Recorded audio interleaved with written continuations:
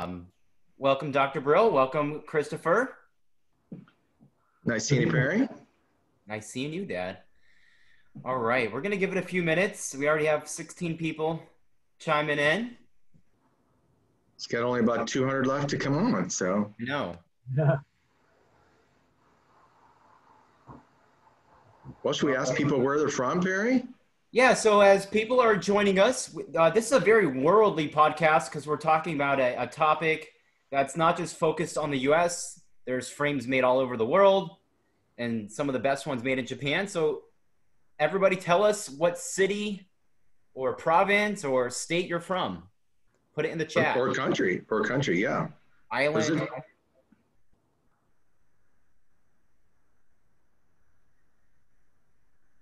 All right, so we got two people. Oh, that's funny. Hey, Someone's from Kansas City. Randy Smith. Rand is a good friend and customer. Okay, Jamaica. Aaron, love to have you on here, Aaron. You need these frames in your high-end optical. So, Who's Rand? Smith is on the other side of the river from you all. Oh, okay. Oh, I see. Yes, sure, of course. All right. Brooklyn, what's up, Gerard? Gerard runs a manufacturing facility up in New York. Beautiful eyewear. Kevin, we got Kevin Count. He also makes eyewear on a small scale, custom. So in just a few minutes, we are going to just go right into the tour. Chris is at his plant. Obviously, you can see. Do we call it a plant? What do you call it? I don't know. Shop, factory, workshop. Okay. Workshop is good. Workshop. How do you say workshop in Japanese? Sagyoba. Okay. All right. Yeah. All right. I know the West Coast people, they probably start tuning in a little later. Mm-hmm. So, anyways, I'm just gonna get a poll going here while we're all of us are waiting. So we're gonna launch this and jump right into the tour. Christopher has his gimbal ready, and he's gonna go take us around. So let's get a few questions answered first. The most important thing is what's your favorite fruit from this short list? Let's see. I don't think I had any. I had a pickle earlier. I don't think that's a fruit though. So that would not count as a fruit. I did have a juicy watermelon this year. Then I always let it rot because I buy too big of a one.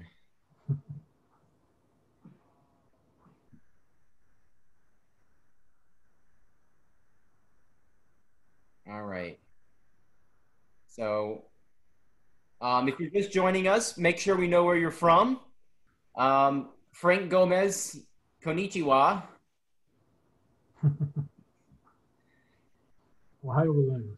Can they answer all the questions, Perry, or just the fruit one? No, they can answer them all. The next question is, we just want to know who's here. Are you in the industry? What's your role? I know there's people from other industries joining us, so welcome to an exclusive look into the inner making of eyeglasses. Just to let you know, Exotica does not make everything. So if you're not selling Asian fitting eyewear, this is going to be a big component of the webinar. As the world becomes more of a melting pot, you really need to be adding to your collections in your office for Asian, African fits, and one nose pad, just because it's kind of built up and doesn't mean it fits everybody. So we're going to be discussing a lot of that. The moment you bring a Asian or African fitting line into your office, that's the moment those patients will start coming to you. So think about that. Well, Perry, since we have some non-industry people, maybe we should tell them a little bit about Entrepreneur Media. Yeah. What are we doing here, Perry? So this is about our 16th, 17th webinar. We do a webinar every single week, novel webinars, people that have never been in the spotlight. And Christopher is one of them. We met him at Vision Expo East, probably, I don't know, 2 years ago or so. Yep. And we carry both of his collections in our office, so we are a customer. And the moment we sat down, we knew this is the man. Like, he had temples that zigzag to get around like a more rounded head, and we're like, why isn't anyone doing that? But Dr. Brill, tell us, what topics do we cover in our podcast and webinars usually? Well, we call those people wizards, people that the industry may or may not know, but they are a significant influence in what they do. And it may be dry eye experts that, we've interviewed the head of Healthy Eyes Advantage, ABB. No one would talk to us from VSP or the AOA, but we've had a lot. I mean, you just said 16 webinars, but we've had over 100 podcasts. Yeah. So podcast aficionados. And then we have YouTube videos. A lot of them are me telling my colleagues really how to do stuff. Right. That we pride ourselves, and I always say we try to be 5 years ahead of everyone. And there may be something so simple as how do you employ a scribe, and where do they stand, what do they do in the exam room, so for you to be more efficient, so you work smarter, not harder. Or we did one on dry eye diagnosis for non-dry eye doctors. Call it 3 F's of dry eye: a finger, a flashlight, and fluorescein. So for those of you that are tired of all the dry eye lectures, which I love, take a look at some of those. They're all out there on the web. And Dr. Brill, we have a dry eye lecture on Tuesday, the 8th, next week. And yes. Who's the guest? We got big time guest. Yes, Dr. Peter Pham, P-H-A-M. And he is ophthalmologist in Houston. And he created a novel product using a cleaner or whole system based on okra. Okra, the vegetable, a slimy vegetable that's really good when it's fried. So, but he has product that's called Zocular, and his cleaning method is called Zest. So he's a very intelligent doctor. The last dry eye webinar he had, he explained everything in terms of calculus. So I'd have to now refresh all my differential equations. But he's going to go through his system, how he developed it, how it works, why we shouldn't use tea tree oil, which is pretty common. And I've used his system. So it's very interesting. And he's just a friendly and nicest guy you'd ever want to meet. So he's going to help the doctors help their patients with a novel treatment modality. Cool. Well, thanks a lot. And let's share some results here. Okay. Watermelon's the winner. We got mostly opticians. Next, we have optometrists and ophthalmology. And then the results. Yep. After that, most people are not selling Asian or African fit. So this will give you a chance to learn about that. Many of you are selling frames over 400, so good job. And have you listened to an entrepreneur webinar before? No. Well, congrats. And we have a lot more going on. Other podcasts, and we're doing a blue light one for COPE credit for optometrists. It's also great for opticians. We're going to be talking to Adam Berger. He's a retina specialist. Screens, remote education. It is a concern now. So we're going to be talking to him about that and kind of tell you, are those AR coatings really good? Are these lens materials with fancy names actually working? So we're going to get through all that. Yeah, so that'll be the real deal, and it is COPE approved. So we'll make it $15. It's definitely a real deal because there's a lot of hype about blue light, and now people are big companies decided, hey, we can make blue light glasses, and are they real? Or so you're going to get the truth about all this stuff from somebody who really knows. So. Scott wants to know when's the webinar with Dr. Pham on okra. It's on Tuesday, and I'll put a link to it. If you guys are not in our Entrepreneur Media group, we run probably the most business savvy group out there. We focus on entrepreneurship, making money. So I put the link there. If you want to go ahead and click over there and join that group. But let's go ahead and get started.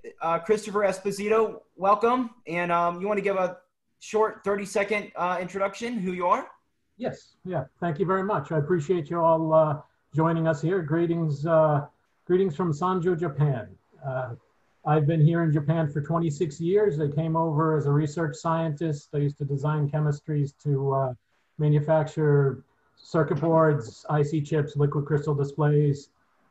And after about 12 or 13 years in the business, I ended up being director of a big group in an American research in an American company. My life turned to politics. I had, in the meanwhile, gotten kidnapped by my now wife and settled down over here, left and started a business doing import and export. And so as part of that business, it was outdoors products, sunglasses. Then I got into cutting our own sunglass lenses, importing frames into Japan, and really struggled with getting European frames on the Asian face and high curve frames. And we tried everything. We would, make special nose pads and this and that and other thing. And about 10 years ago, or 12 years ago, I started having frames made in Fukui, which is where all of the eyewear in Japan is made, where 95% of the eyewear is made in Japan.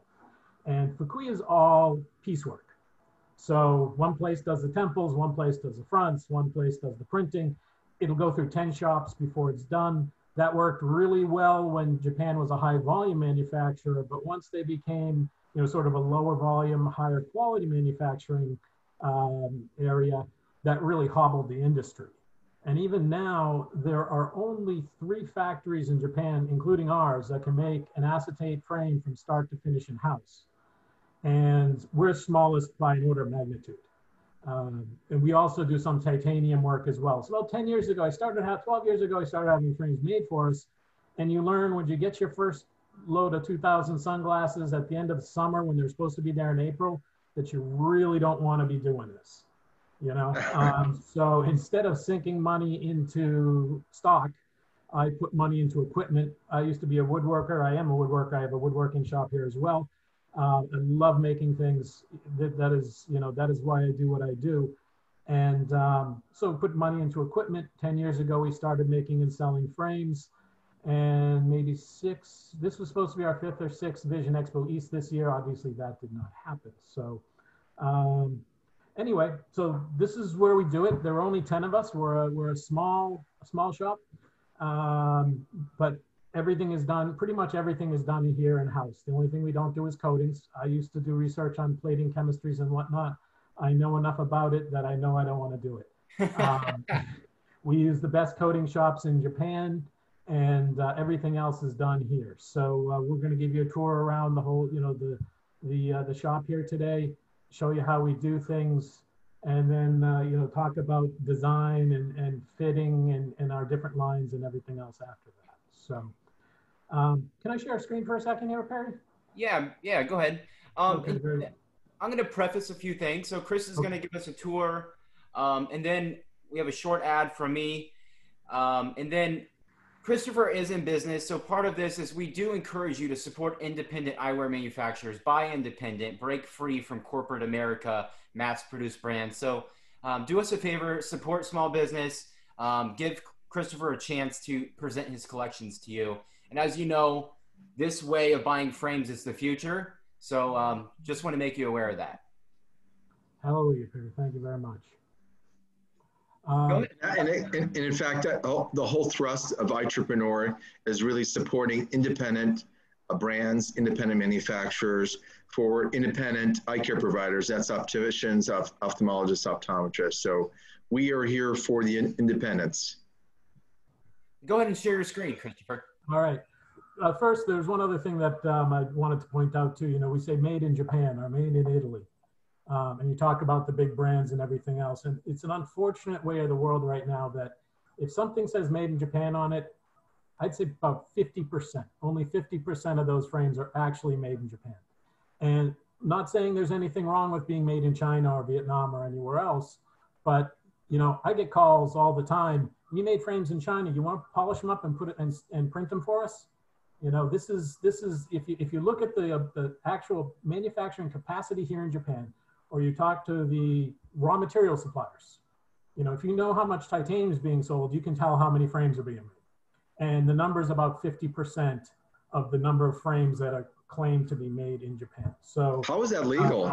How is that legal? It's not legal, but it's done everywhere. I've been in shops in Europe, paint shops in Europe, boxes that say, made in China on them with the brand name. And I've seen the parts going out of the shop printed with made in France. I mean, happens in France, happens in Italy, happens in Japan, happens all over the world. And it's, do they just buff it off, or what do they do? They just, well, they'll finish it up and then just reprint it. I see. They just, Okay. if you go up into Bologna, you go up into the mountains in Italy too, you know, you go by these huge factories and there are no cars in the parking lot, you know, and you say, how are these people making anything? You know, so we are, you know, the real deal. There, like I said, there are only 10 of us. All of our materials, to the ability that we can, are made here in Japan if we can. Everything is done by us here. So it's that's becoming, you know, unfortunately, there's less and less of that. I see. And the Japanese style is what, superior to the Italian Mazzucchelli style, isn't it? I believe so. I believe so. Yeah. And I will be talking a little bit about the different types of acetate. Okay. The difference between a Japanese acetate and a European acetate. Because there are differences. It's the same material, but there's different levels of plasticizers and whatnot. So I will get into that a little bit as well. Okay, great. So we're going to get going on the tour here, I guess. I'm going to share screen a little bit. This is kind of where it starts. And starts here in this little room that I'm in. I'm the primary designer. I have two other people that design for me or with me that work for me. One was Tada, he's an optician, and he was also a designer for a very large boutique women's brand called Kamado. And the other woman that works for me, Hiromi, she was the designer for one of the largest boutique women's brands in Japan, Bese Pese. And so, you know, we all kind of approach things a little bit differently. And you can tell, you know, we all work within the same frameworks, but you can tell the, you know, differences between our styles a little bit. So this is kind of what, you know, design will starts off in your head. And then, you know, let me move this over here. I'm sorry, I can't get to where I want to get to. But, you know, we look at, you know, different frame shapes, how different PEDs work. We'll change around, sorry about that. You know, looking at different types of, you know, different eye shapes, you know, like a Western with a little bit of drop, a little bit of lift, you know, sort of more the Asian almond shape eyes. And you know, it just kind of gives you a feel. So it all kind of starts here, you know, with the, you know, different plastic parts, metal parts, and whatnot. After that, we go downstairs, and you can get me out of this screen here, Perry. I'm going to switch over to our other. There we go. I'm going to switch over to the gimbal. I'm going to walk down to the shop. Very good. All right. Wait half a second.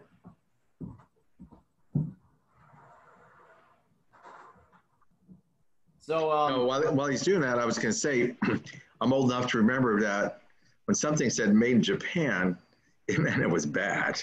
You know, people would joke, that's made in Japan. But that's not true anymore. You know, we're when we say made in Japan, that means like, wow, that's good. So yeah, I remember too. It was rubber alligators and you know, cheap plastic boom boxes. You know. Yeah. So here's just some acetate we've got here. We source acetate from both, you know, from Japan and from Europe. Japanese acetates Japan is very humid. I'm standing here, we're just catching the tail end of a typhoon, and it's like 90% humidity here. And so acetate picks up a lot of water. And tell us what acetate really is. What is it made of, or how it's made? Acetate is pulp and cotton, and they then use acetic acid, and they will react it with acetic acid, and that creates your screwdriver handle.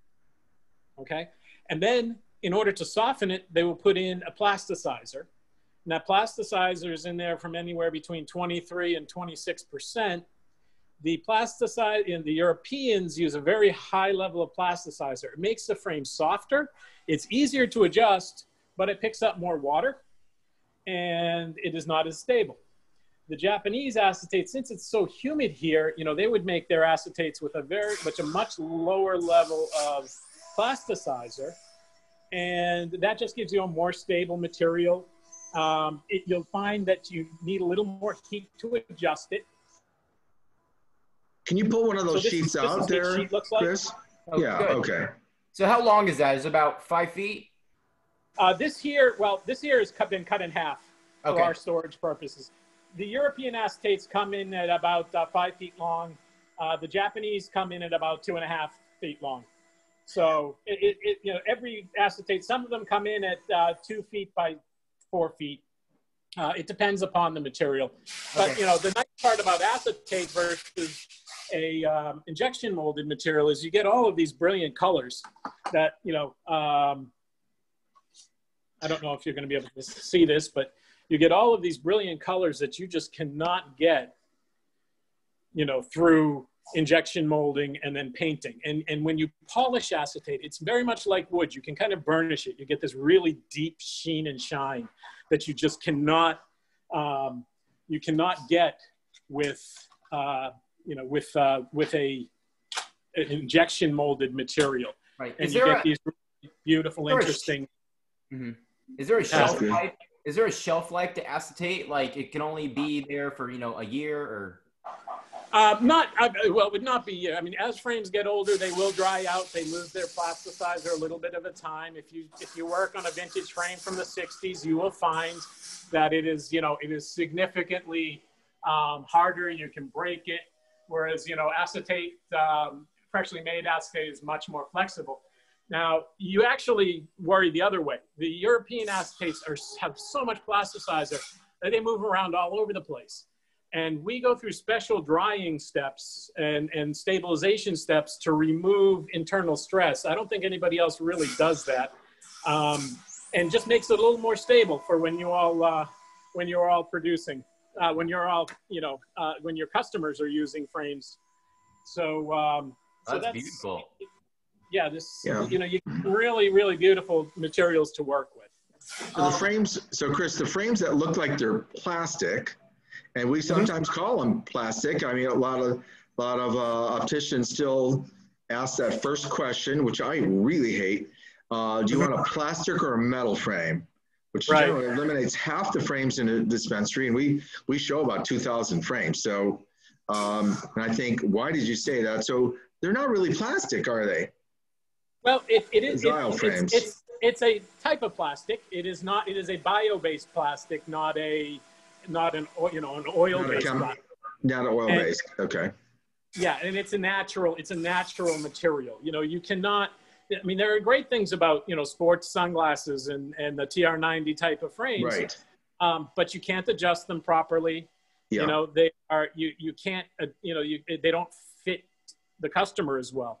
And I think that's one of the reasons why acetate, you know, originally it was cellulose nitrate. Oh, and that is combusted, yeah. Oh, yeah, I mean, I know people actually here, old school craftsmen that have burns over half their bodies because when that stuff lights on fire, you can't put it out. That will burn underwater because it creates its own oxygen as it burns. And you throw water on that and it'll flare back up at you. And I know people that have, you know, factories that have burned down from it. I know people that have been injured by it. And we don't use it. It's beautiful when you can, but you know, that's what the old film cameras and whatnot used to be made of. So. Right. To everybody that has questions, there is a Q&A section at the bottom of Zoom, and we encourage you right now to start typing your questions. After the tour, we're going to answer everything. Be as detailed as you want. We'll answer it. Brian Finley wants to know, is Takiron the best Japanese acetate?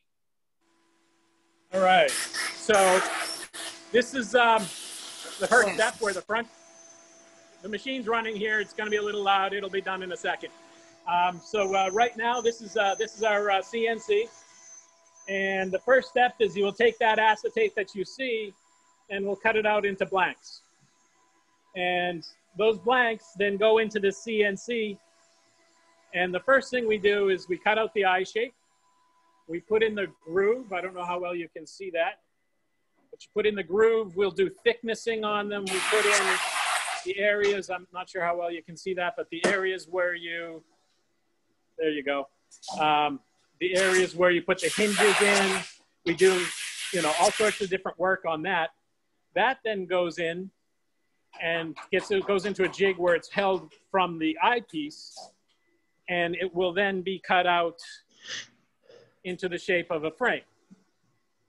So we're going to go over here. So the CNC lathe is kind of pantographing it, or, you know. I'm sorry, I couldn't hear you there. The CNC lathe is kind of pantographing it, or really doing a lot of the work that used to be manual? Yeah, this is, you know, we will, we use the CNC to cut the plastic here. Now, you can do it by hand. Nobody cuts by hand anymore. It's either a pantograph or a CNC. And honestly, a CNC is harder to run, but gives you superior,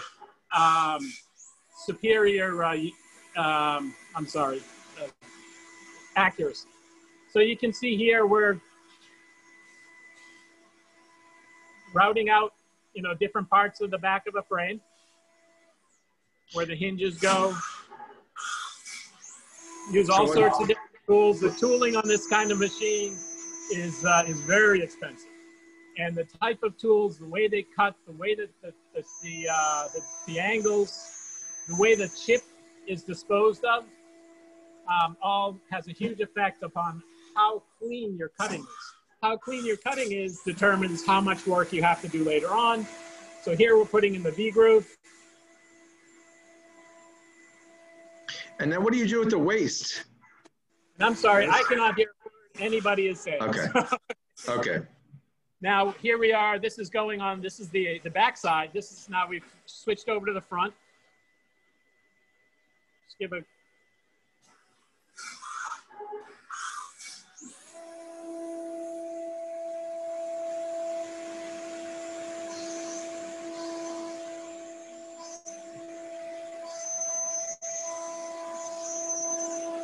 And depending upon the frame, you know, you know, we switch things up. We put a lot of different chamfers in. This happens to be a very simple frame. This will become a combination frame. So we're going to actually process this and then separate it later.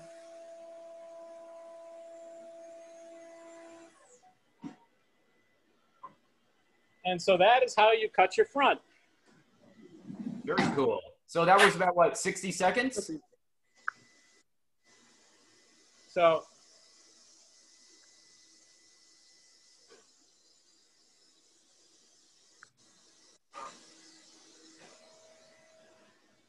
that is how you cut your fronts. Awesome. All right, so now the temples, we either cut using a CNC that you see there, or we use a pantograph, which is here. You have template that's in here. Your part gets clamped in here. And then you manually cut by hand. This is a thicknesser. And we do three-dimensional temples, which is something that European and Chinese frame makers don't do. They're actually much more comfortable. What does that mean? What does three-dimensional temple mean? So you would take, with a typical temple, you know, the thickness is consistent from the temple to the front where the hinge is to the tip. With a three-dimensional temple, we actually sculpt the temple. Here's the shape. I don't know how well you can see this, but it's, you know, 3 millimeters here by where my fingers are. It's only 2 millimeters over the ear. And then it's 4 or 5 millimeters here at the tip. That gives you a little extra weight at the back. It's a little more sculpted, and it gives you a little bit of ballast. And so it's a different way of making temples. You actually have to use dies that look like this. I see. That are actually cut three-dimensionally to the shapes in both the X, Y, and Z directions. And those go in and you insert your cores using these machines here. So this is what a core looks like. You know, you either have, for a riveted frame, it would have no hinge on there. A standard Monel core which is a stiff, you know, this is what 99.9% of the industry uses. It's very stiff. We are the only ones that do this. This is a beta titanium core. And the reason you do this is because it's super flexible. Nice. And so you can, this is actually, you know, a typical piece of plastic, a typical temple, you know, this is kind of how much it bends, right? With a beta titanium core and a super thin. And it goes right back to its memory. Wow, nice. That wears like a pair of slippers. Nice. Nice. So this is how you do your core insertions. And then also we do hand cut temple tips. And you basically use the same machine. You do not insert a core. You insert a rod and then pull it out. And that leaves behind the hole in the acetate that your wire, your metal temple will go in. So Hey, Christopher? here we have the core insertion machine. You heat it up first? Is it heated? It's heated, yes. So this is a high frequency heater over here, and here you have a die, okay, that I just showed you. In here, you put your core underneath here. This is about 350 degrees Celsius. Wow. And then the plastic is inserted into the part, and then the core is inserted into the plastic, which is held inside of that die. Wow. And that is how you do core insertions. Now, this is difficult anyway. This is the hardest part of the entire process. It's difficult anyway, and when you start trying to do that with that beta titanium 0.9 millimeter, 0.8 millimeter beta titanium wire, it is a nightmare. This is why nobody does it.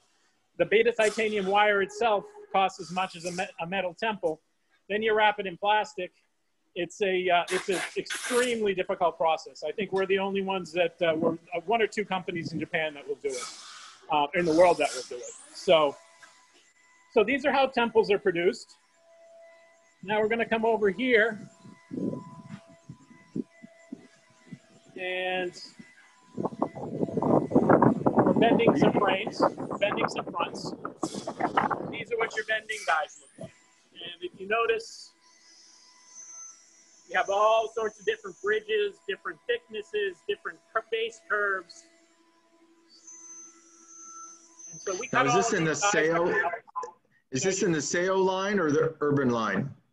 We use both. We use them for both. So for frames that we sculpt out behind the eyes to lighten the front, you see how this is three-dimensional. Yeah. Wow. And then for frames that we don't sculpt out, you see this is flatter. So this would be a base 4 curve. This is a base 5.5 for more like a pair of sunglasses. And so we change, the different dies for the way we want the bridges to look. You've got a very square, and a slight change in the bridge makes a huge change in the frame. So you've got a square, very sharp bridge here. You've got a more rounded bridge here. And so, we have all sorts of tooling that goes along with this. So this gets heated and put into the press and is pressed and cooled. And that sets the shape. We then go through heat treatment afterwards that further reduce the internal stress. But it's a thermoform material. So as you all know, and then later on you can reshape it, rebend it. Sorry for all the noise here, guys. But and there's so many different pieces of equipment. We make a lot of our own equipment. I'm going to skip a little bit. We'll get into how we put the hinges on and everything else in a minute.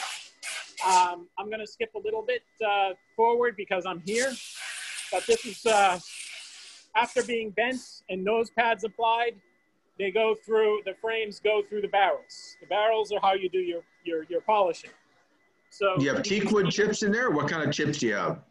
I'm sorry? What kind of chips? Teakwood chips or what? Yeah, these are, we use all sorts of chips.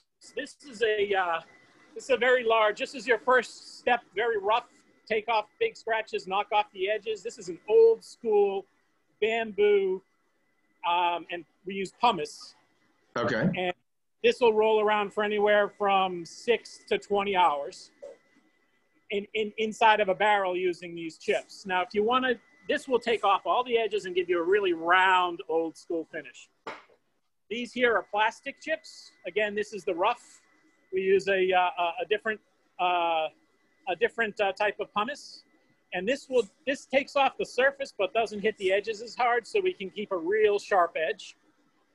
And then as you go through and use finer and finer chips, this is bamboo and maple, I believe it is.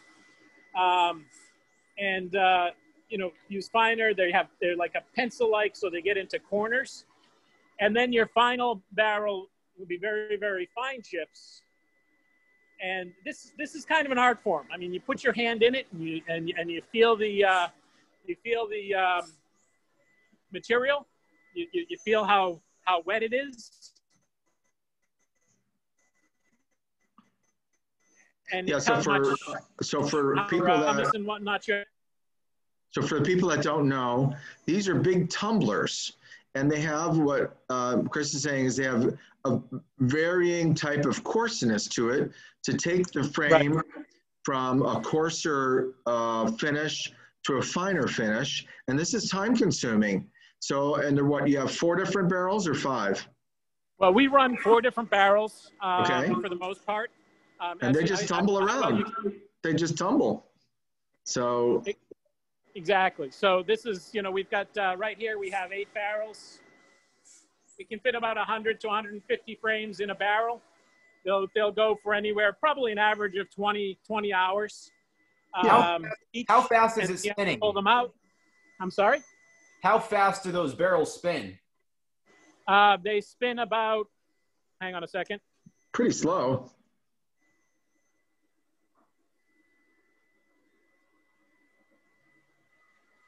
Cool. It's barrels of fun. Barrels of fun, right? Barrels of fun. So, I mean, these are all homemade, you know. That's the thing. Here in Japan, you don't have a huge industry, so they don't have, like, you know, you don't just go to the store and pick one of these up. So this is what the inside of a barrel looks like. And it just, you know, after every grit, you take them out, you wash them off, and then you go to the next. And we'll do polishing steps in between as necessary. And we're going to skip to the kind of the final set stage here. This, you know, we've got some people here polishing. This is probably the most time-consuming part. We use several different types of wheels. All of these wheels are specially made for us. I live in the city I live in is the polishing capital of the world. Wow. And I tell them what type of material I want, how many layers, how many stitches, whether it's sized or not sized. And then they will make them to our specifications. The thicker and the heavier the material is, like here, it will produce a deeper scratch. The finer and stiffer, like something like this, will very fine scratch. And then a very soft material here, which we actually boil to remove sizing from, you know, we'll put that sort of beautiful final finish on it. And you'll use a number of different types of polishing materials. We use 5 different types, typically, actually 6. We also do an old school pumice, which is basically you make mud and splash it on the wheel. It is wonderful in the summertime. It's cool. It's like a mud bath. And in the winter, when you've got to break the ice layer off the top of it, it sucks. But, you know, this will polish both plastic and metal. So you take down the head of your pins at the same time. And then as you go through, this actually is used for platinum and fine jewelry. And it gives you this beautiful, beautiful sheen at the end. So for those viewing, and especially the consumers, you can see that even though you see a beautiful frame, it went through a lot of hand steps from skilled craftspeople who are individually working on every single frame. So people are like, how could that be so expensive? And I mean, I can just get a frame for $7 anywhere, you know, and there's some big manufacturers, I'm not going to help support them, that just mold these frames, right? They injection mold them, they put, and so that's not comparable at all to something that's gone through all these hand steps. So Chris, maybe you can comment on that a little bit. What makes a difference between a $6 frame to the consumer, which is probably 50 cents of material and workmanship in it? Sure. Well, you know, I mean, they crank them out. You know, they don't, for the most part, they won't even polish by hand. They go together. I've seen shops in China where they'll put 5 or 6 frames in their hands, run it underneath one wheel for like 30 seconds, and that's it. And you can tell the difference. You can tell there's a deep, deep shine. And when you properly polish a frame, it actually hardens the surface. It becomes more scratch resistant. Because you're burnishing that and you're hardening, and you actually end up hardening the surface at the same time. So there's, you know, the amount of time that is spent at these wheels is, and you can shape on the wheel as well. So, you know, for difficult shapes, we'll do different types of chamfers, and it's truly a skill, and it's a dyeing skill. So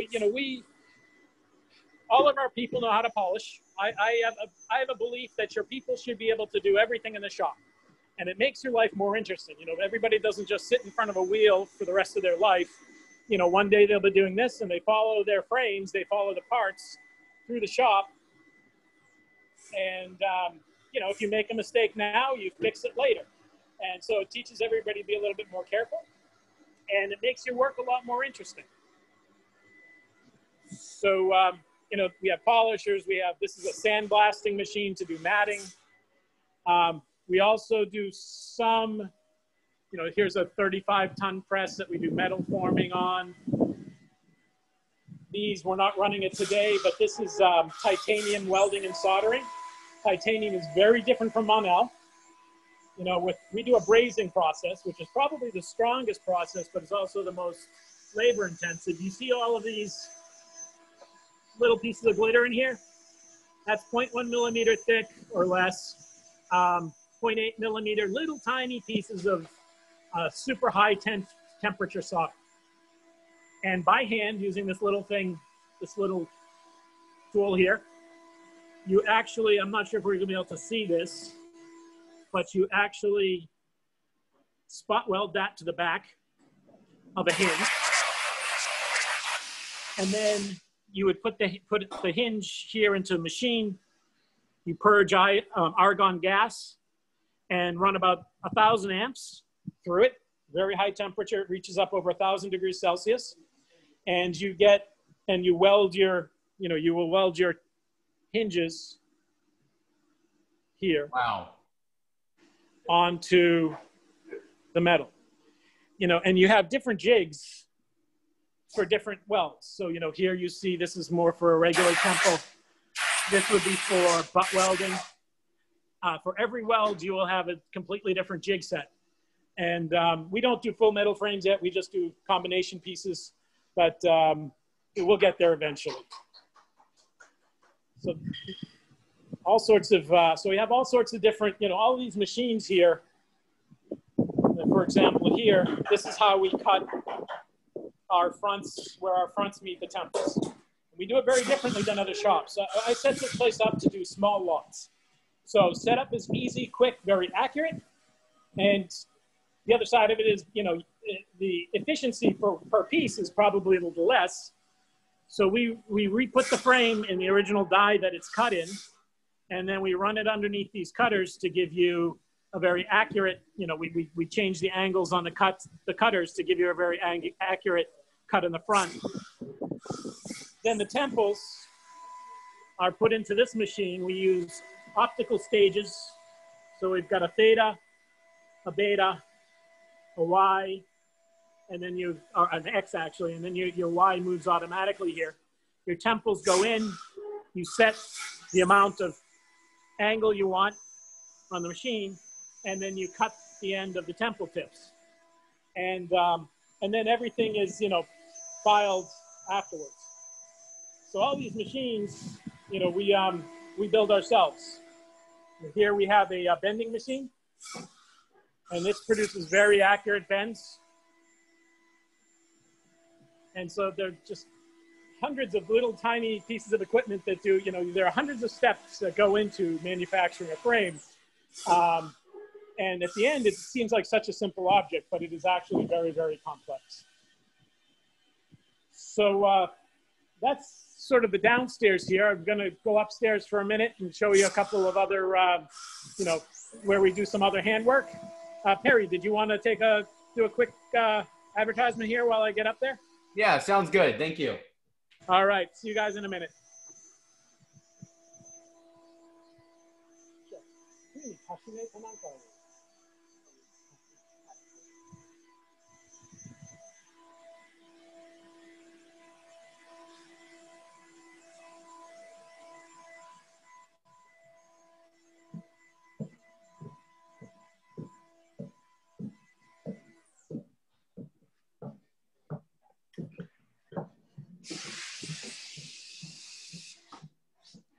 Are you doing an ad here, Perry? Yep, I'm getting to it right now, so. Okay, very good.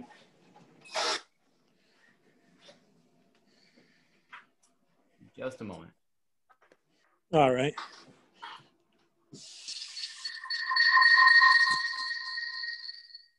Show you guys some pretty frames being. Maybe I'll go into a couple of questions here. Okay. So Erwin says, how long does the process of acetate production take from start to the sheets? Take from start to the sheets, and are they limited? I'm sorry, to the sheets? Yeah, I'm not sure what that means. Production of the process of acetate production take from start to the sheets. I guess he's thinking how long does it take to make a sheet of acetate? Sheet of acetate. That's a good question. You know, I've been through manufacturing facilities. They don't show you a lot sometimes. You know, the drying step is the longest step. You know, they'll typically hold it for you know, a few weeks to a few months before releasing it. The actual production itself, you know, anything with production, your setup time, it depends upon how many you make. You know, the amount of time it takes to set up a machine versus the amount of time for each sheet is probably not that high, but you've got to pull out all of your different, you know, pigments. You've got to pull out all of your materials. They typically will buy pellets. You know, the acetate manufacturers, Mazzucchelli and Takidon and all these acetate manufacturers will buy pellets. They buy these huge bags of pellets. And so the plastic itself is made by other companies. And then, you know, they will then combine that, heat that, put, you know, and Mazzucchelli does all sorts of crazy stuff to their materials too. But, and then, you know, run that through rollers. The actual time per sheet is probably not so high, but when you figure out, you know, pulling out the materials and mixing up the pigments and everything else, you know, it is an expensive piece of plastic. It's not like buying acrylic. I used to work for the largest acrylic maker in the world. And, you know, acrylics are, you know, we used to sell our chemistry in tanker cars. You know, your acetate will be 10 times more expensive than something like that. All right, here you go. We're going to do a short ad. I'm going to do the quick version here because else I'm going to get feedback. Dr. Brill, can you see my Word doc? Yes, I can. Okay. So as you know, we have partners with Entrepreneur. We partner with pretty much new tech startups. That's who we believe in. We believe in software and efficiencies. So number one, if you're taking some type of financing, giving financing tools to patients, there's a new player to the game. They're called Sunbit. They actually have payment plans. They do a soft credit pool, not a hard pool. So your patients will never have their credit dinged. And the benefit of Sunbit is they accept even low credit scores. About 90% of people are approved. So you're never going to look stupid when you present Sunbit. They have such a cool software. It's all tablet based. They'll actually ship you a tablet and you simply scan the patient's driver's license or state ID actually. and it will pull all the information from their card, and you get an instant credit decision within 30 seconds. This has increased our cash flow so much in just this month, in the 3 days.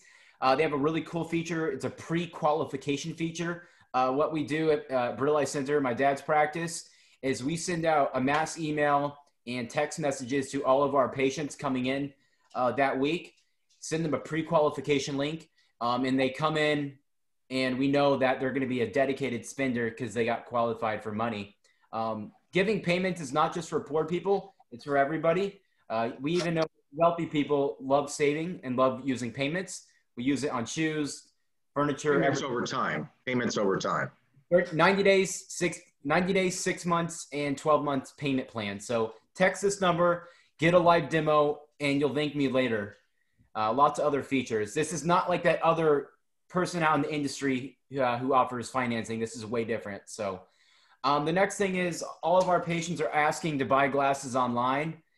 How do I know? Because they're doing it, and they're doing it behind our backs, and they're going online, buying Zenni, buying other crap when they should be buying our stuff. I'm actually selling Christopher's frames on my website, Seyo and Ethnicity. You can go to, if you want to go to my website, I'll type it here. You can see we're the real deal, shop.brittleye.com. We're actually selling about, 15 brands, and we're adding more every week. So you can even use your vision plans online, ship the frames to the patient. It's a whole suite of software built for optometrists and independent opticians. So do yourself a favor, buy into the online model, and you'll be very happy you did that. So. And it's just another way. It's not to supplant what you're doing in the office. It's just another way to, another channel that patients often want. They want to preview frames, or maybe they don't have time. You know how they tell you, oh, I don't have time today. So essentially, when the patient leaves the office, they get a nice little friendly email and say, hey, shop online. And you got, it's not just online, but it's in office. So it's both. Yeah, sometimes people, if they go to your website, bobseyecare.com, and that you're not displaying your individual SKUs you sell, they're going to assume, it's a mystery of what you sell. So it's really important, even if you don't make one single sale in a year, at least you've captured people saying, we sell beautiful Japanese eyewear. So, but we'll get back to the webinar here. And we're upstairs now. So what's going on? We're upstairs. All right. Well, this is where sort of more the handwork goes. This step here, where we apply the nose pieces. This is actually done before the polisher. I just didn't do it in order because I ended up running up and down stairs. We use preformed nose pads, and of all different sizes, of all different heights, all different shapes. And we use these, I used to, when I first started making frames, the, hand sculpted nose pads out of the same material. As a craftsman, it's beautiful. The thing is, we're creating a functional piece of art. And when you have a, big black nose pad, especially on an Asian nose pad where, they're much larger like this, and you put that on the frame, you put it on, it destroys the line of the frame. And if you notice, when I look at somebody wearing a new frame, I always try to look at the first place my eye goes. And if you've got these big black nose pads or brown or whatever, the first place your eyes go is right in the middle of their face. And, you end up looking at them cross-eyed. So we use these clear pads. And this also, allows us to, to adjust the fit and the height. And actually over here, all of my customers will cut off, remove, and replace pads, to their, to fit their, to fit the end user. That's very common over here. So, we just, basically it's a solvent adhesion process when we have a little jig here, and we put them on and press them on. And it takes about, it takes a little while to dry. And then they go into the polisher. So, this is, we do this a little bit differently than, a lot of the European frames. They come with, if they're sculpted out of the same material, they're not as high. And I find that a higher pad fits me better. Just gives you a little bit more surface area. and the frame doesn't slide around as much. So this would be done before polishing. So you're talking about what we might call universal fit, Asian fits, Sure. flat, essentially for people with flat bridges. And I hate seeing somebody wearing the wrong, they've got a Ray-Ban on and it's digging into the nose. They're Korean, they have no bridge. And they're overjoyed when we say, hey, we have frames that actually fit you. I mean, they're designed for your face, they fit you. And as Chris was saying, a lot of times these frames fit everyone better. They feel more comfortable, the weight's distributed better. Absolutely. Well, you know, another part about frame design too, and you're right, it is the bridge fit. It's also the balance of the frame. I mean, if you look at this this frame here, and this has got a Western fit nose pad on it, but you know, we use a little bit of a heavier of a temple tip, and that just gives a little bit of ballast at the back. Yeah. And somebody without a high nose bridge, to have a little more weight in the back just brings a little bit more weight off the front. And a lot of the Asian population have very high prescriptions, and so it's worse. So at any rate, so we put on the nose pads over here, and then there's all sorts of handwork, filing, scraping, before frames go together, after frames go together, and there are all numerous steps. Over here we're doing some pinning. So we've got these, riveting is a very time-consuming process. We've got these little buckets of tiny little rivets, which they make on a racing machine, and you've got to chamfer out and then insert them one by one. And some of our frames, I've got frames with 14 rivets in them. Everybody hates me. So you press them in, and then this over here is a homemade riveting machine.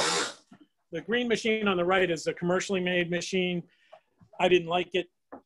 This is actually an air hammer. And we built this ourselves as well. This is an air hammer and a press. And it just allows very, very fine control. Bring it down, position it, and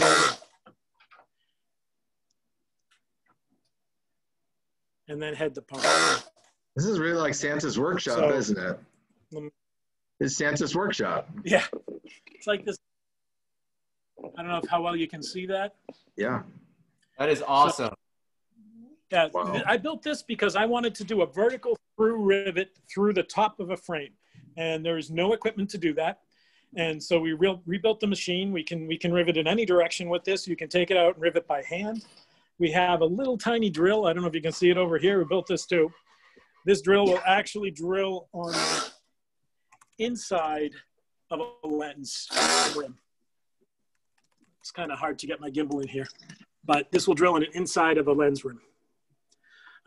So there's just a lot of very specific equipment. So there's riveting. These here, this machine here, and this machine over here is heat sink.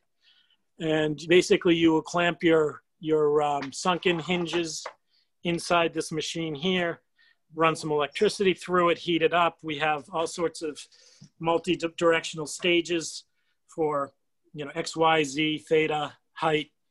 And there's a little clamp there that, you clamp. These are actually, again, hand-built machines.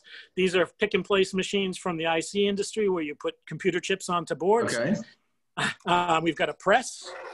With these old hand presses, you can get literally a ton of pressure out of these old hand presses, but they're extremely accurate. And then you would take, we're just pulling out a little sample here. You would take your hinge, which has a little anchor in the bottom, clamp it up inside, and then heat press into the frame. It sinks the hinge, and that's how most hinges are made. This is so much faster and easier than riveting here, which you can see every pin has to be put in by hand. The little metal parts are put in, everything's pressed together, and then they're riveted one at a time. Hey, Chris. So, we have printing. Yes. One of our participants or listeners is Kevin Count. who hand makes frames in Chicago. Hi, Kevin. And I think he's drooling right now. So wipe up your drool, Kevin. He's going to come over to Japan and ask you to make a bunch of these instruments for him. Just teasing, Kevin. Yeah, we make, I believe very strongly that, there are two types of equipment. There's universal equipment and there's, process specific equipment. And for the most part, like the CNC you saw downstairs is universal equipment. You buy that piece of equipment from program, you can make a different thing. And, the thing with a piece of equipment like that is anybody who buys that piece of equipment can make the same thing. With a more specific piece of equipment like that core insertion equipment, it only does one task, but anybody that buys that piece of equipment can make the same product. I believe that you create your tools to create what you want to create. You don't change what you want to create to fit your tooling. And so that's why, you look at some of these weird pieces of equipment, everything, that we built to do something a little bit differently because, that's the vision that, I or my people had in how we wanted to be, creating frames. So, here we have hot stamp where you actually emboss printing. These are all stamps with different model names and whatnot. I don't know if you can see these here. Yes. And those go in here. There's a hot stamp. It's like stamping your pencils. You have ink and you put your template underneath and you heat it up and you press it in there. We also do screen printing and laser printing. I don't like a lot of printing in my frames. We laser print. We stamp our name and then we laser print. This is a laser printer here. We laser print the model information and whatnot. And then, polishing, different types of polishing equipment, grinding equipment. This is to bend your temple tips. If we only have, 20 or 30 to do, you do them by hand. But if we've got more than that, which is typical, we use this. You take your frame, you heat the temple tips. The frame fits in here like this, and this head comes down and bends, gives you an even bend on your temple tips. Got some lens cutting equipment. We do not do RX here. We only do plano. Cut test lenses and sunglass lenses, including we can do, we don't use them in our line, but we can, these are all different lenses up here. We buy the bucket full. And we can do high curve decenter as well. We can actually measure decenter as well. And we also have I have a furniture shop and we do some sewing and we also make our own cases for sale. Wow. Most of the cases that we make, we piecework out to people in the area. It gives the local people they do some work at home. They come pick up 50 or 100. They come back, and this is French canvas. Nice. And we import it from France. Beautiful material. It just gives you a little bit of hand. It costs a lot more than buying a case out of China. The material itself costs me more than a case out of China, but it keeps the money in the area, and it gives you a really nice kind of finishing touch to. They are beautiful cases, and you even make your own point of purchase materials, right? I know one of your artists sketched Dr. Brill and sketched some of my opticians. It was very cool. Yeah. That we have one of the women that works here is a tremendous artist. She does great caricatures. I hope she got you right, Dr. Brill. So that's kind of what we do. There are a little more, there's a little more here and there squirreled away in the corners, but the overall layout of, kind of what we do and how we work, everything, work changes every day, depending upon, what part of the process we're in. Cool. Well, do you want to head upstairs where we can do some Q&A and talk about your collections that are for sale? Yep, I'll go into the other room. I'm going to shut this gimbal off here so we don't get feedback, and then I'll be with you in about 1 minute. Perry, I don't know if you want to go through any questions right now while he's doing that. Yeah, we have some Q&A here. I'm going to just get them off here and cancel the spotlight.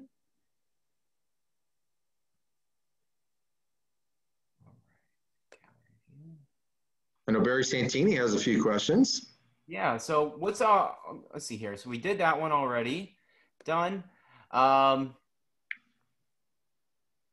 So Brian Yeah. Finley, hey Brian. Brian's a road warrior, great veteran rep, has owned All his own right. vehicle before. I He do that too. I feel the pain. Brian wants to know, is Takiron the best Japanese acetate? Okay. Now, there's, when you say Japanese acetate, the only acetate that is truly made in Japan right now is Takiron. There's another company called Daicel. Daicel used to make in Japan. They switched over to China. Daicel has a joint venture with Mazzucchelli in China. It's the same factory that makes Chinese Mazzucchelli makes Daicel. Daicel is still considered a Japanese acetate in that it has that lower plasticizer level. It's harder. Also, the Japanese acetates, I mean, I've got a couple of samples here. I've got buckets of these. The Japanese acetates, they tend to do more muted colors. They do the deeper, richer colors really well, the more subtle colors. And then, you've got your Mazzucchelli, and they do the big, bright sort of Mazzucchelli, and Lias is the other Italian acetate manufacturer. And they do the brighter colors a little bit better. So it's a difficult question. What is the best? I like Takiron a lot. They're probably the cleanest material.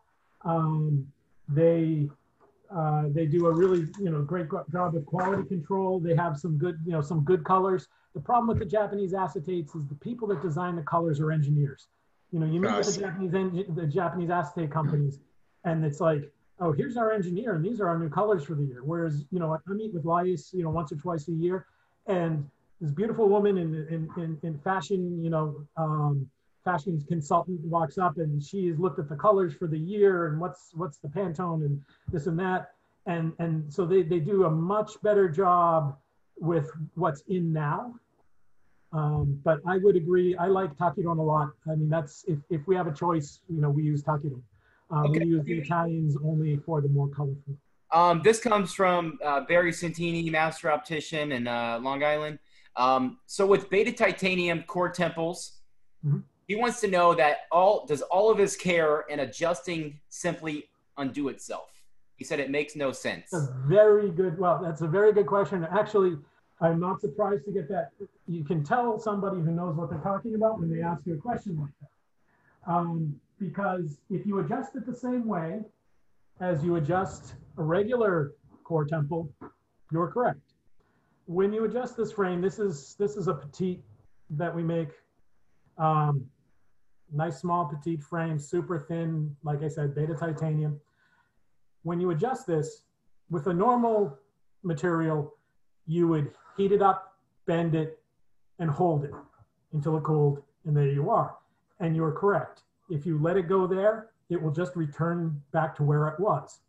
When you adjust this, you adjust it just like you adjust a regular beta titanium frame, where you heat it up, you bend it, you overbend it, and it takes a little bit to get used to, but you overbend it, you let it, while it's still warm, come back to where it wants to be, and then set it.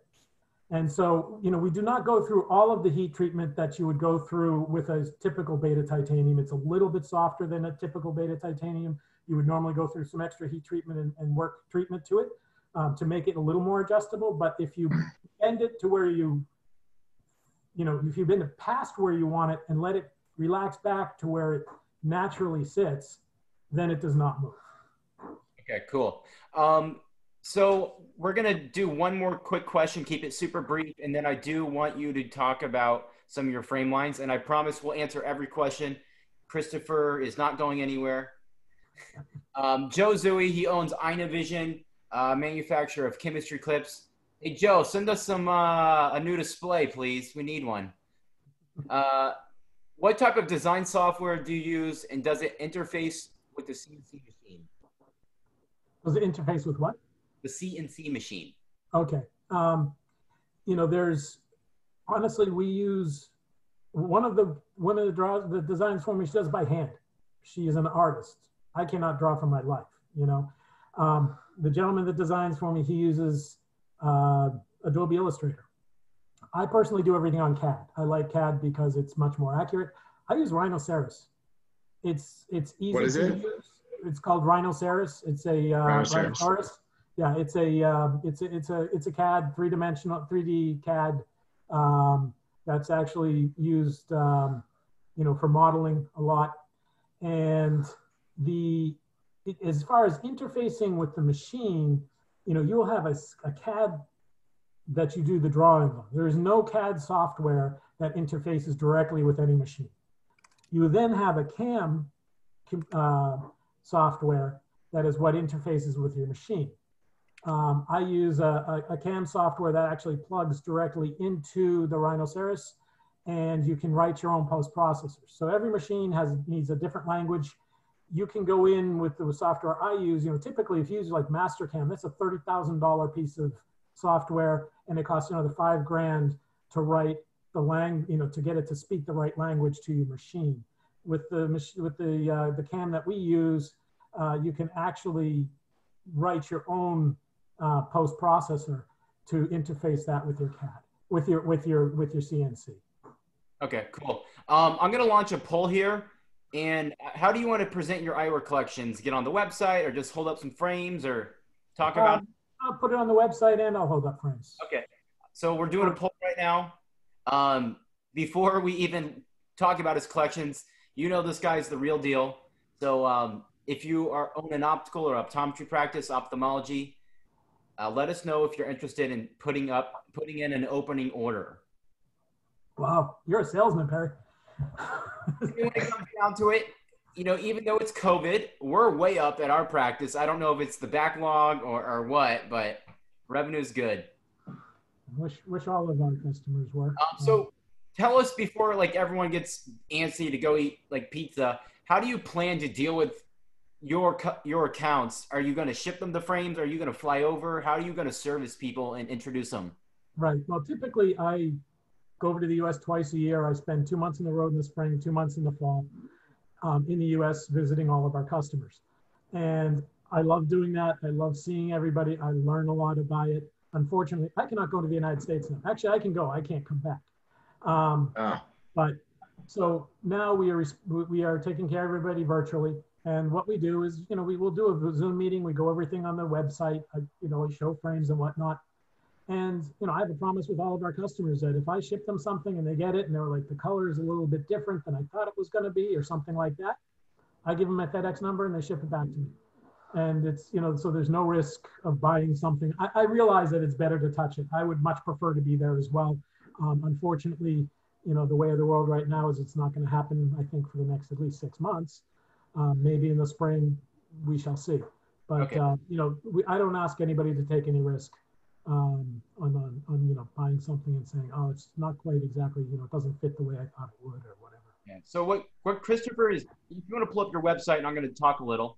What Christopher does is, if you love this collection, you love this custom manufacturing process, you will prepay for the frames on your credit card, and he'll ship them to you, and you'll have a what we call a risk reversal. If you don't like them, just send them back.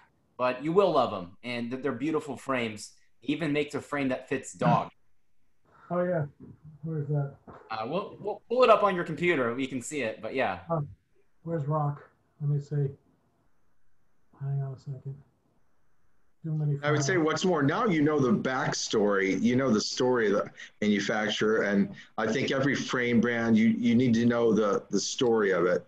So now you could say, Chris personally, and you've seen how they manufactured. It's way different and way more quality. So, and something you can actually put, if the frame does not come with a Asian or African fitting pad, he'll actually put it on for you.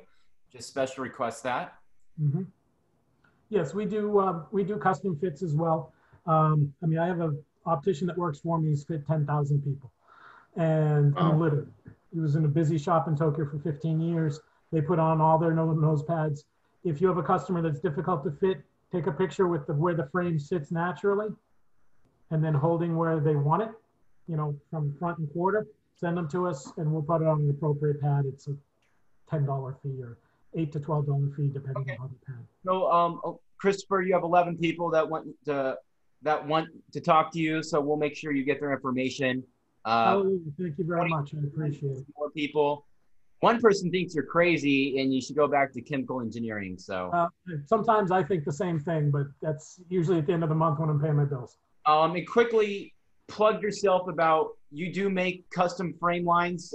Give us a 20-second spiel about that. Yeah, we do custom work as well. We do not do, private label where we just have a frame and we'll print your name on it. What we do is we'll design a frame for you, and we make anywhere between, we'll make as low as a dozen, but it gets really expensive. For a typical shop, you'd be talking about more like, 3 to 5 dozen per model, multiple colors inside, and we'll do up to 100 frames. I do not do, if you go to most manufacturers, they want 300 to 1,000 frames as a minimum order. I don't have the people to do it. Lead times get long. I don't want to deal with it. We are more expensive, but you've got a quarter of the buy-in or less. So we will do custom work. That frame never gets made for anybody else. It's yours.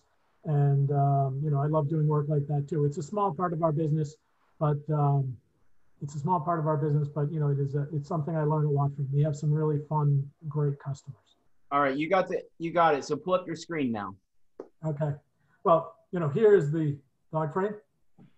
Oh, the dog frame, yeah. Yeah. And we have one of those, don't we, Perry? We do. I think you do. Sell more of these than you would think. So your bridge fit here. Panto is opposite. It's actually fit to the dog appropriately, and it will even fold. Let's see.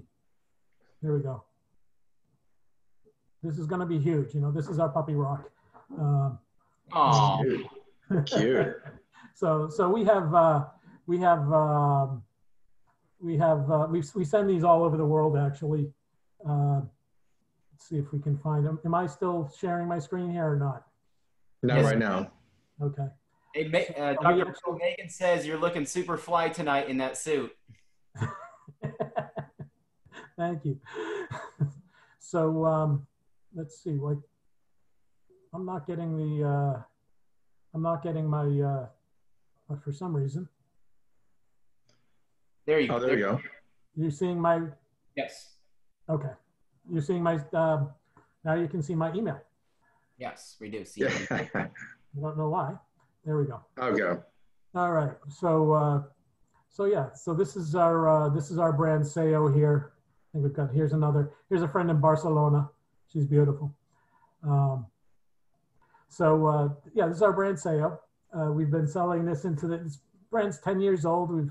We keep about 80 models in the collection. 4 colors. 4 colors, 3 to 6 colors typically. We put out 10 models a season. It's a neoclassic entryway into a funky frame. You've got sort of the Japanese warmth with a little more European coloring to it. It goes from everywhere from all plastic frames through to, combination frames like you're looking at here. So I'll just pull out some frames here to show to you. It might be better on the, so besides dog frames, all acetate, and we'll do facet cuts and whatnot. Pictures don't, this bad video doesn't do it justice, everybody, so. Some sort of old school, you're looking at a frame here, it's big, a lot of presence, and it's 3 millimeters thick. And so it's a really, it's a heavy frame with a lot of presence. It actually has an Asian bridge on it, so it's going to sit high on me. But it's a heavy frame with a lot of presence, but it's actually super thin and light and comfortable. So, acetate frames like that. And then the beta titanium temples, which we just had the discussion on. One other thing about adjusting those beta titanium temples, you would not want to try to widen by bending here.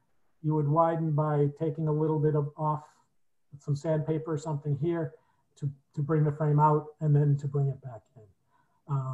But again, super comfortable, super flexible, kind of old school. This would be, the lighting here is terrible, but sort of old school American American feel to it. So not sure, how are you guys, I mean, you know, you're looking at these frames. You know, we're not going to go through every frame in the collection. Yeah. I mean, it's probably very hard to see here, huh? It's very hard to see. Let's do some Okay. Q&A. Yeah, let's, well, okay, go ahead.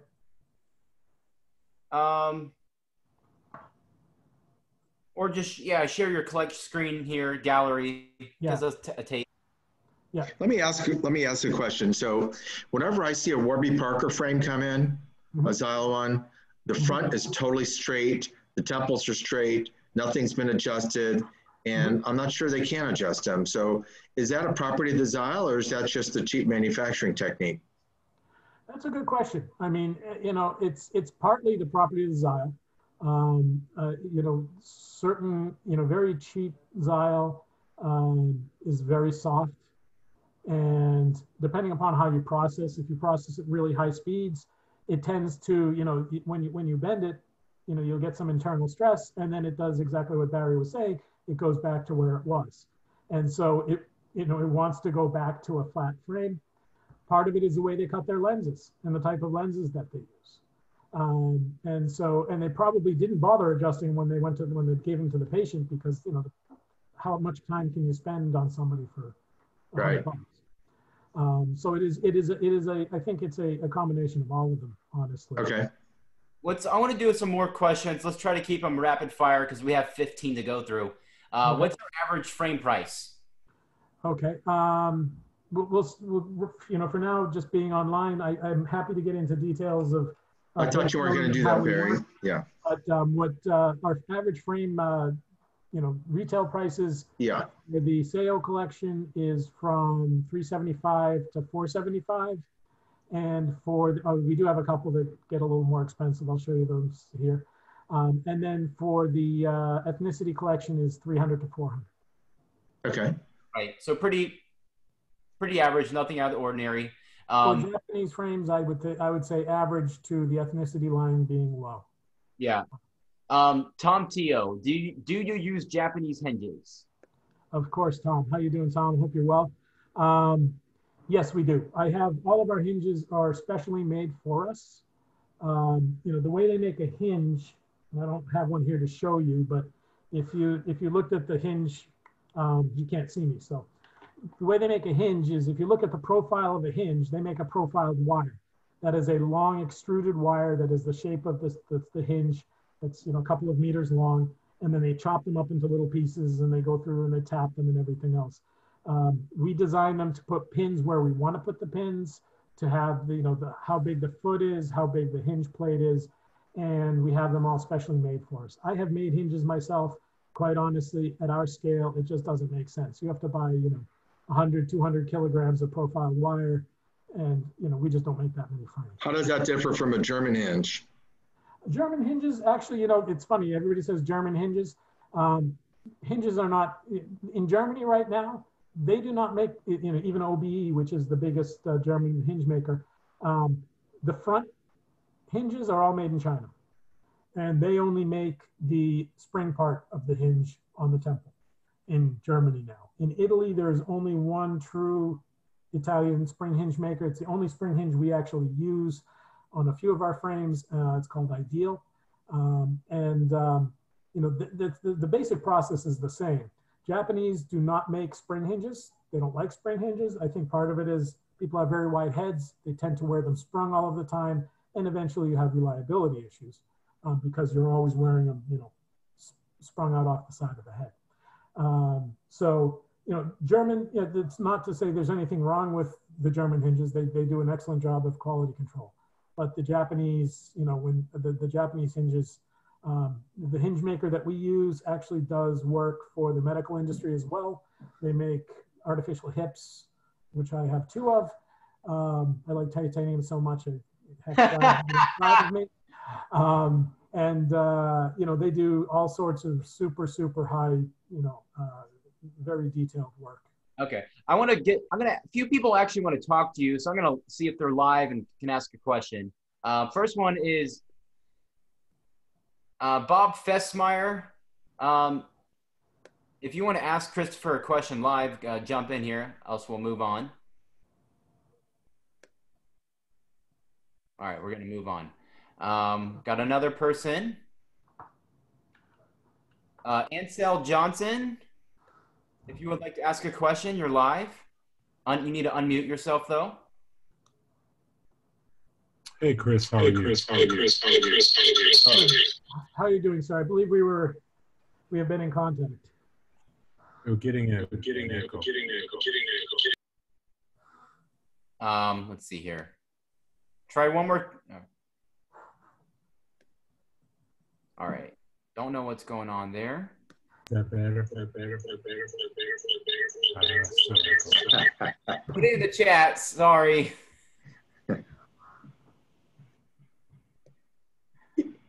Okay. Next here. Someone wants to know what Stefano Perlus, what chemical is used to attach the nose pads to the front?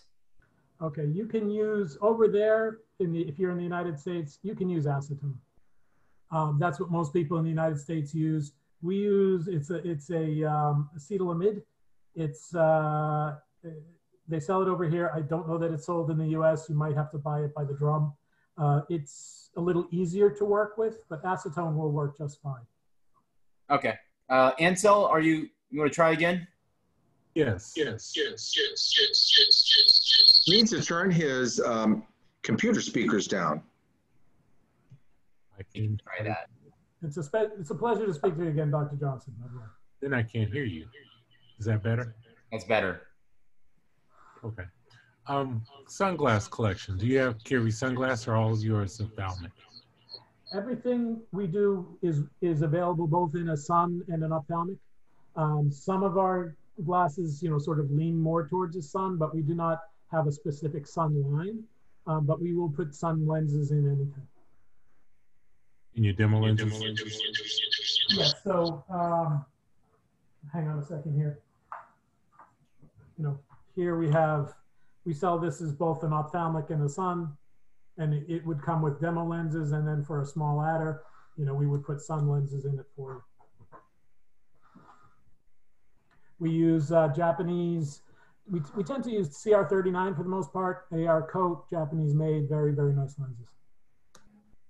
Okay, awesome. Thank you. All right, let's get more questions here. Barry, again, wants to know, please spell out the Japanese acetate company name. Takiron, Takiron.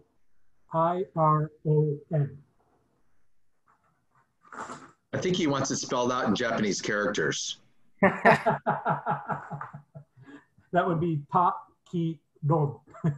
It's actually written typically in the, it's a company called Takiron Roland. They make everything from acetate to drain pipes. Big plastic manufacturer here in Japan. Okay. I can send, if he wants a link or something like that, I'm happy to send it afterwards. Okay. Mice Basum wants to know, do you collaborate with private brands? Are you in Fukai or Tokyo? We are in Niigata. We are about a 4-hour drive, a 2-hour bullet train ride from Tokyo. We're actually closer than Fukui. It's easier to get to us. So you can do a day trip from Tokyo, come out, there's a bullet train runs right here. It's exactly 2 hours, and we're about 20 minutes away. And yes, we do work for brands. Typically, we were talking about the OEM work that we do. We will do anywhere from, like I said, a dozen to 100 frames per model. Our prices go down as volumes go up. At 100 frames, my price doesn't go down anymore because I don't have the people and the bandwidth to support it. But a lot of brands use us for getting started. What kills brands and what was killing me, which is why I got into doing this, is you go and sink all your money into your first collection. You go see customers. Everyone says, "Oh, that's really nice. Come back and see me in the spring." You go back in the spring. They say, "Oh, that's really nice. Come back and see me in the fall." You need something new every season to bring them, but you don't start selling the volume to get through these, the first minimum orders for 3-4 seasons. By your third season, you're straining yourself up because you don't have any cash left over. It's all sitting on your shelf.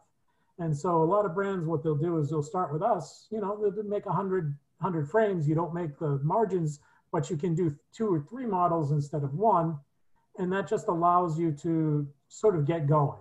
And then I am happy to introduce other manufacturers that'll do the volume for you. You know, we do what we do, and there's nobody that competes with us because there's nobody else that does that kind of volume, those volumes. And then if you ever get bigger, then and you need somebody that does more volume for you, I'm happy to work with you to help, you know, introduce you, and we give out the drawings are yours, and the designs are yours. So. Wow, that's nice. All right. Bob Festmeyer of Opticians on Facebook, good moderator there, wants to know, so what makes the actual process different in Japan versus China or Europe? Nothing special machine-wise is there. Yeah, absolutely right. In actuality, and this goes for all industries, the equipment set in China is typically better than in Japan. I mean, I used to work in the electronics industries. I would go in and out of, you know, circuit board shops all the time. And all brake controllers are made in Japan because it's a very important piece of equipment.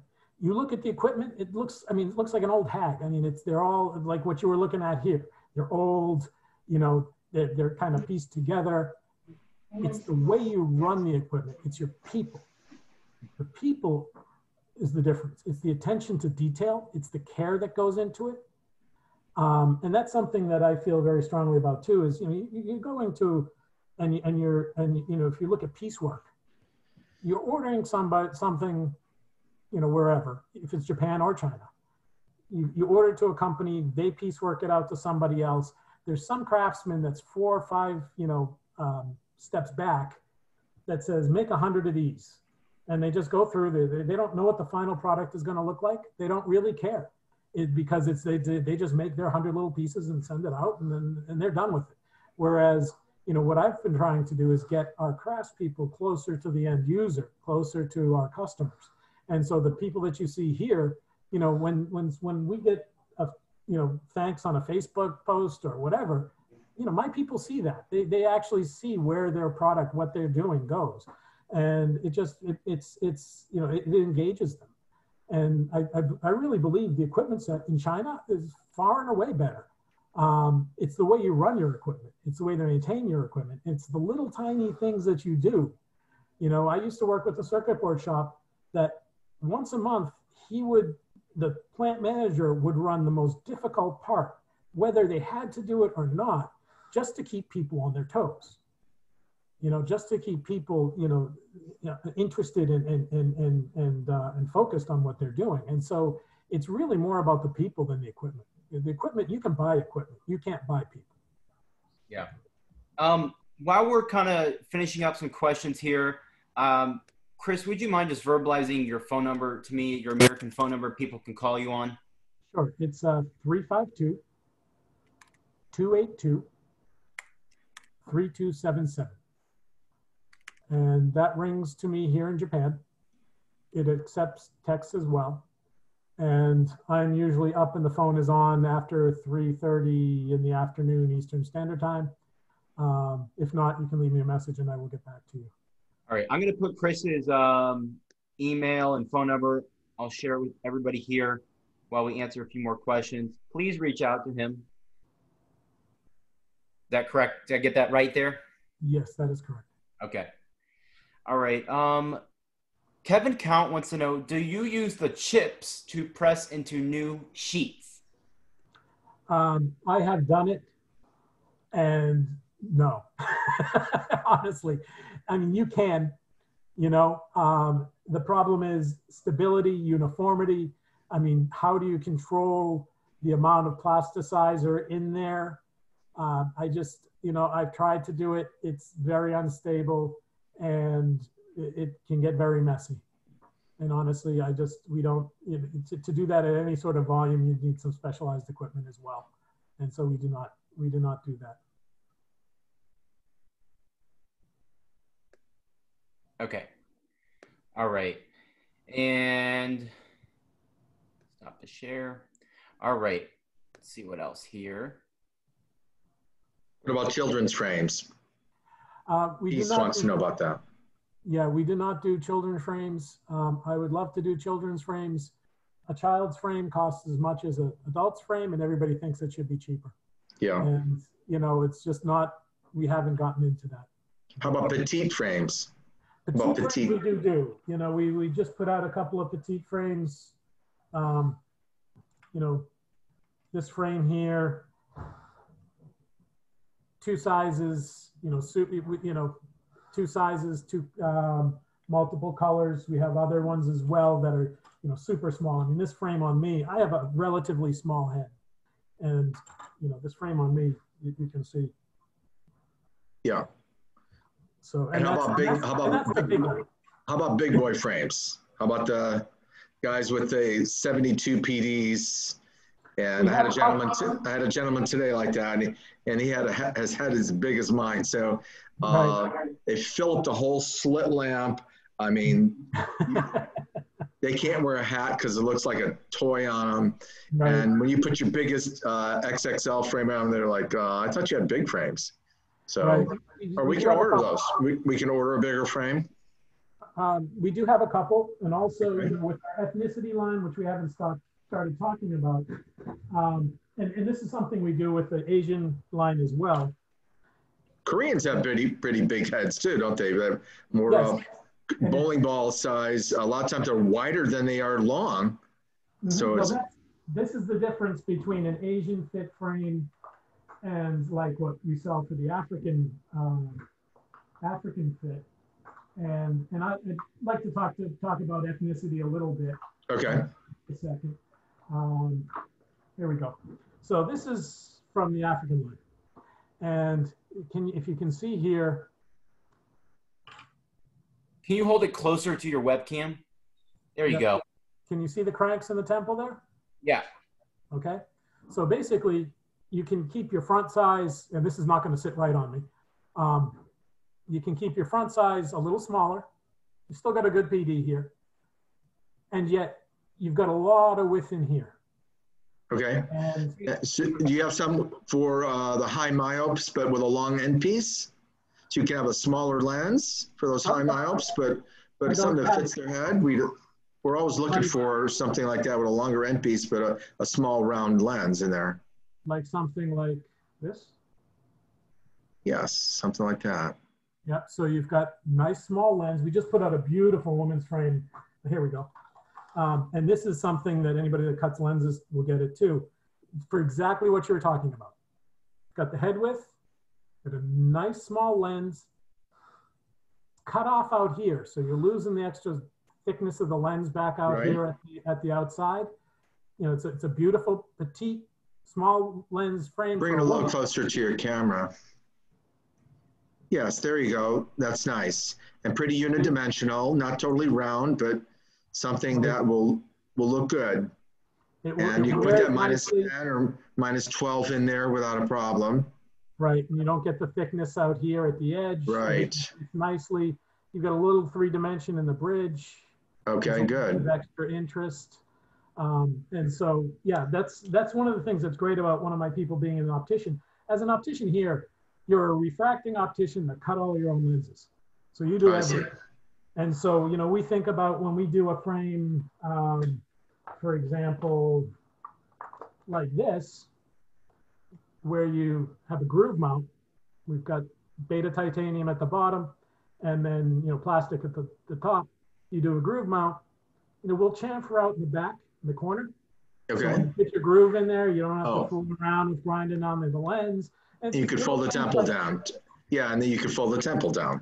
Exactly. So the little things that, you know, people that you know, you just little things that most people, when they make frames, they don't get into.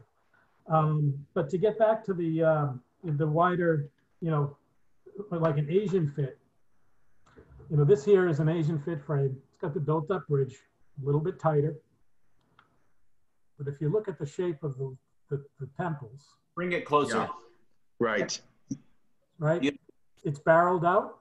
It's a 0.8 beta titanium, so it's really flexible. And then, piece of advice for anybody who sells Asian fit frames: when you put your frames out on the floor, take your temples and bend them in doing this without heat here, but bend them in hard, cranked in this way, okay? A little harder than you would normally want to wear. So when somebody puts it on, it's going to grab really tight back here, okay? It's going to keep it from sliding down their face the first time they put it on. Okay. You can adjust it later. If somebody puts it on, this is what all my Japanese customers do. If somebody puts a frame on and slides down their face, they're not going to buy it. That's very smart. Yeah, I like that. Yeah. So you fit I'll the have back to- of the temp, you fit the I'll back have of to the adjust temple. all our Tennessee and Sale frames tomorrow. But Hey, you know, so you've got the rounded, you've got the, for the more rounded Asian head here, okay? And people, you know, they come in a little bit tighter back here too. Yeah. You know, it tends to drop off a little bit more. Whereas with your African frame, we keep the width, but if you look at the length, the difference in the length of the temples, Wow. Wow. you know, this is a 152 millimeter temple that you can actually pull off the temple tip and cut off a half an inch, and then you can put it back on. Better Yes. to be too long and cut it off and make it shorter than to have it to be too short and have nothing you can do with it. Now, what do you do for the patients that have low ears? Low ears. Low You see ears. people on TV, and their temples are straight back, touching the top of their ears. And Yep. I'm thinking, I'm taking photos of people on TV, and I'm thinking like, that person's got the wrong frame on. But That's, you know, the hardest part is your panto there. You know what I mean? I mean, most frames, and your panto is going to change depending upon you know, the angle of your hinge and how high that hinge is up on the frame. right. If that makes sense, right? I mean, if your hinge is way up high on the frame and they have low ears, you know, essentially the frame is sitting scopically to the face. You don't have like a Sophia Loren low temple or old Dita low temple frame for that would look decent on people with low ears. Well, we do have frames that, you know, we will put, you know, we keep the temples down a little bit lower. Okay. Yeah. But, you know, basically, I mean, that's, you're really, you know, with a frame like this, we have, I don't know if you can see this here, but there's like a little notch. Oh, yes. You see that little notch? If you get on both sides of that with a pair of pliers and you twist, you actually get a lot of panto because you're adjusting it way up front of the frame. So a small amount of twist here will give you a really, really big difference in your panto. So our metals are made so that you can adjust, do a significant adjustment to the panto without having to adjust the hinge.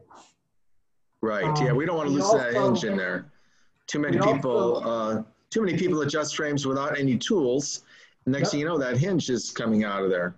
Exactly. We also do another type of way to adjust panto here. Can you see the end of this temple? See how it's round, right? And it fits into the rounds. I see. Yes. Okay.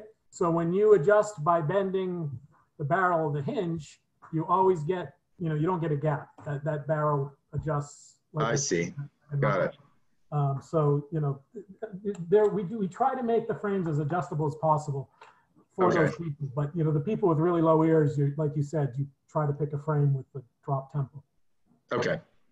Perry, do you got any more questions? Because we're probably getting into, we're going on 2 hours here, and I haven't eaten any dinner, and now Chris is ready to eat breakfast. So we're not even at lunch yet, so I'm good. Yeah. My dog wants to go to the bathroom.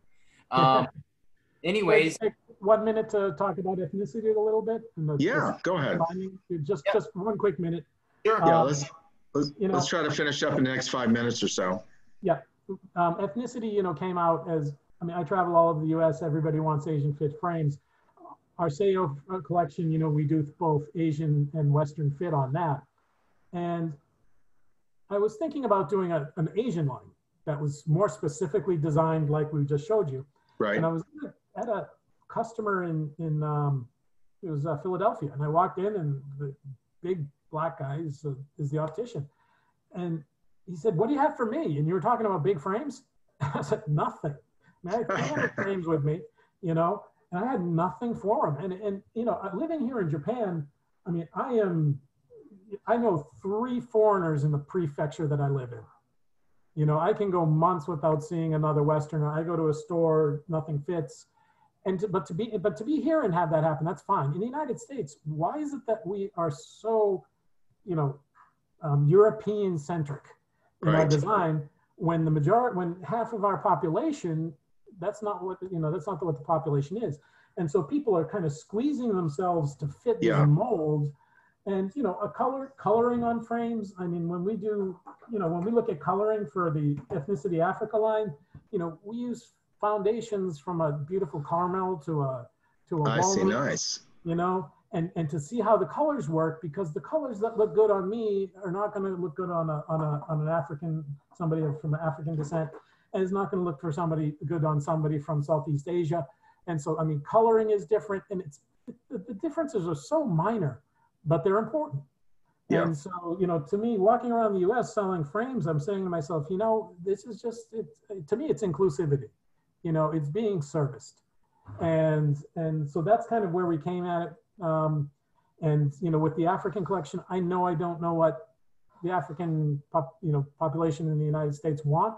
And that's why we have a couple of stylists in the US, Dr. Ramsey and Anissa. I was saying Dr. Ramsey would be happy to hear all this, but because we've had him on our podcast, and I think Perry's been on his. So and 13% of the American population don't have frames that fit well. Right, exactly, and that's and I was talking to Adam, and he's like, "Man, you just don't know." And I was like, "Yeah, you're right, I don't." And so that's how we started working together. He's styling, he and Anissa are styling the frames. They kind of give us a direction, sizes, colors, and whatnot. And then, we manufacture and we sell. And so, we work together with this. So to me, that's kind of what the ethnicity line is. It's inclusion. We're going to continue to expand out and do different ethnicities. There are, like the Asian, we're talking about head shape, but also people have very high prescriptions. The African population tend to have, actually oilier skin, which means that frames tend to slide down a little bit differently. You need different angles on the nose bridges. They're very subtle differences, but that's the difference between, a frame that fits and looks really good and one that does not. So anyway, that just wanted to, and I'm happy to talk about that more, but I think everybody's been on here for a long time, and we can get to that if anybody has any interest. I'm happy to talk to them directly. What does a minimum order look like to you, just so people know, is it 100 pieces? Is it 3 pieces? I've had 100-piece orders, not many. Honestly, with the Sayo line, I mean, it's a pretty deep line. We ask there's a presence in your practice in the store. And that's different for every store. I mean, someplace, you guys have a lot of frames, man. To put 3 frames in the corner, you'd never find us. I'd say with Sayo, we average it, 3 dozen, but I've done as low as 15. I'm happy to work with people. I'd rather have a smaller opening order and then, build and have a long relationship than stuff, 70 frames down somebody's throat and go back 6 months later and have them say, no, I still got a lot. So we're pretty flexible on that. I would say if you think about for the Sayo collection, a couple of dozen to a few dozen would be a great place to start. Ethnicity, we don't have as many models yet, and it can be much more compact. And depends, what you need, where you live, where you are, and what your demographics look like. That's good. I'm sure everybody appreciates that flexibility that you have, because we don't like to have somebody says we need a 48-piece open order, and then you never see anybody again, and right. And that's just bad. That's just bad. I run a business. I don't like anybody telling me what to do. That's why I run my own business. Although you find that you have these things called customers that do, but that's why I run a business. I don't want somebody coming in and telling me what to do. If my tool supplier comes in and says, "Oh no, you got to buy 10 pieces of that, not 3," I'm like, "Hey, go away. I'll find somebody else." We don't want quotas. As Cartier has changed, they had quotas, and who likes that? You know what I mean? Right. Just don't want to have that. Right. No, we don't have quotas or anything like that. We're very flexible. Perry, do you want to put that poll up? Maybe a few more people want to sign up. I mean, I think you have that up very shortly. I'll put it up one more time. So again, if you want to purchase, if you want to talk, chat, shoot the breeze, you can I talked to Christopher on Facebook Messenger. There's my dog. So any way you want to get in touch with him, he's easygoing. What I learned is I don't need a sales rep always. as long as I know, like, you answer the phone, respond to my email. That's all I need. If you have one, great. So there is one person out there. They want to know: do you have sales agents? Are you looking for sales agents? You know, I've been back and forth on that. I have had some sales reps in the past. It's a tough job. I know. I mean, I know what it's like. I'm on the road, you know, 4 months a year in the United States. I know what it's like. And honestly, I have been leaning towards hiring somebody here and having them service the US from here. I think with the ethnicity line, it's a much broader line. And so I would be interested. But for the SEO line, I think right now it's a little more boutique-y and it's not going to be quite as broad. I'm planning on servicing that from here, but I am open to all. I do have a company in the United States that handles our payments. It's my company. It's an LLC in the US, just handles payments. No, there's no overseas wiring and whatnot, but I do not have physical presence in the United States. So I would be open to considering a 1099 rep, but you know, right now I'm not actively searching. Okay. And do you sell worldwide? Will you sell in any continent? I'm sorry? You sell worldwide outside of the United States. Will you sell to someone in Africa, in Australia? Absolutely. Absolutely. I mean, we have some customers in Europe, not as many, not nearly as many, because I don't spend much time with them. Absolutely. You know, we, our products, you know, we keep traceability in all our materials, so there's CE, there's no issues there. We are FDA registered to ship to the United States. There are no issues there. Okay. Do you need any special tools for your frames?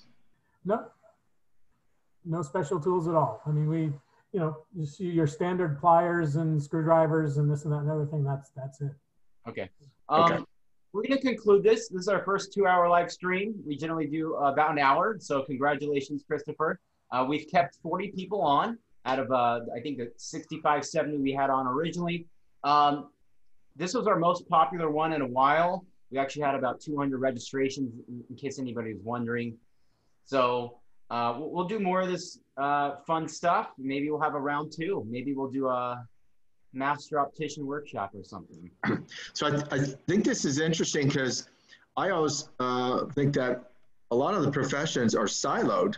Okay, as an optometrist, I have no idea what happens into a lab except our own lab, and I have been to another manufacturer going through their frame manufacturing process. But a lot of times we have no idea what's going on in a whole other aspect, important aspect of the profession. And probably you don't know what we do in the exam room or dry eye workups and all that. So I think it's always nice when we could really collaborate and get appreciation for all that's involved in it. And I think that should help in the sales process because, you know, for that person that flings that frame, you know, here's, I don't want this one, you know what, and grabs a $3,000 worth of frames in one fist, and like, oh, please don't do that. You know, there's a lot of effort to get that frame to be nice and polished. So if we can impart that to the consumers, that's all the better, and we can have an appreciation for what else everybody does. So, any case, and one more thing, Marsha and what your website is. I'm sorry? What's your website? Our websites are www.sayo.com. That is SAY-OH.com.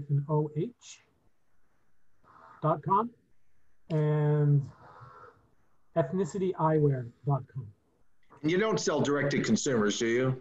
No, we do not. Okay, so you're not out there on Amazon, you're not trying to compete with us. Okay, that's good. No.